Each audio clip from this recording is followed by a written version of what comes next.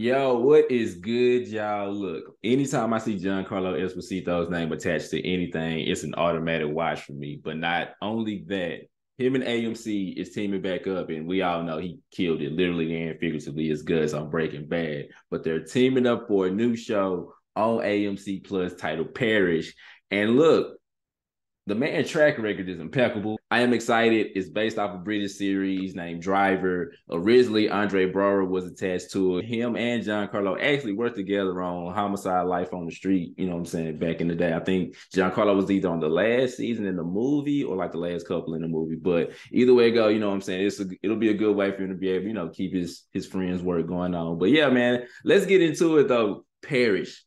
6-episode AMC Plus, starring Giancarlo Esposito. Let's go. I came back for my family. I would do anything for them. Somebody did already. I'm in need of a driver with a particular set of skills. Okay. You the wheelman? Yeah, I can drive. Okay, March 31st. Who are these people? They human traffickers, man. Most men, when they get out, they dip the toes back in after a couple of months. Oh!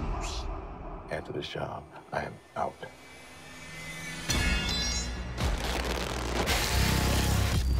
You think you out? What the hell is Dad into? Before I met your mother, I led a different kind of life. Parish. In a long time. So Gus done basically just faced his death to your transporter. You think you can control everything. It don't work like that, fam. That was not my fault, Greg. I'm gonna get us out of this. Oh, this looks good. He needs to pay for what he did.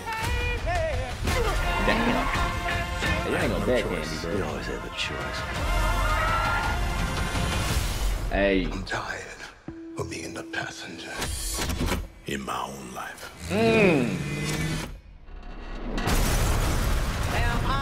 Okay. So you ain't the villain this time. Let's go. You finally the protagonist. You finally got a good guy role this time, kind of.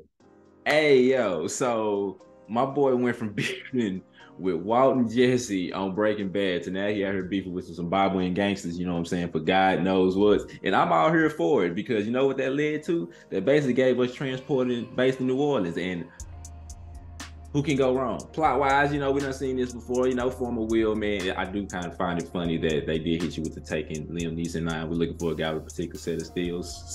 So you kind of already knew what type of mode they was going to be on in the beginning. But yeah, man, it was a wheelman. Got out the game, stuff went left, lost a child, business went corrupt. Now you back in the game, got to take care of the fam. And hey, like I said, storyline wise, it is what it is. But yeah, man, I'm AMC, y'all might have another one with this one, no lie. And I always do kind of find it funny when people are like former wheelman or something like that. All it takes is for that one ex-friend to get back in the car for you to kind of go back to the life that you were trying to get away from. Even if it ain't like an ex-friend, I just instantly thought about Collateral because, once again, probably one of Tom Cruise's best movies that he's done. But yeah, man, Collateral with Jamie Foxx is a phenomenal movie. But that's the vibe he gave me, with a little twist, obviously. So, man, 6 episodes. I haven't seen anything but this 1.5 minute trailer, however long it was. And I'm already over here like 6 episodes probably not going to be enough. At least give me 8. But if we watch it, I'm just saying it now, we need to watch this show because I need a second season. Because wouldn't it be lit if every season they kind of go to somewhere different?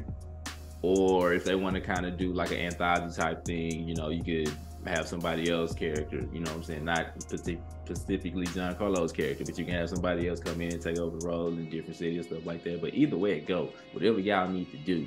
March 31st, I am in the building. I will be in front of my TV or whatever device I'll be watching this on. But yeah, I am here for this. Cast-wise, though, this looks pretty solid, too. You know what I'm saying? Not just with Giancarlo, but, you got Erica Himmel, who plays Rainbow in Mixes. She's the daughter. You got Skeet Ulrich, who plays Billy in the Scream movies.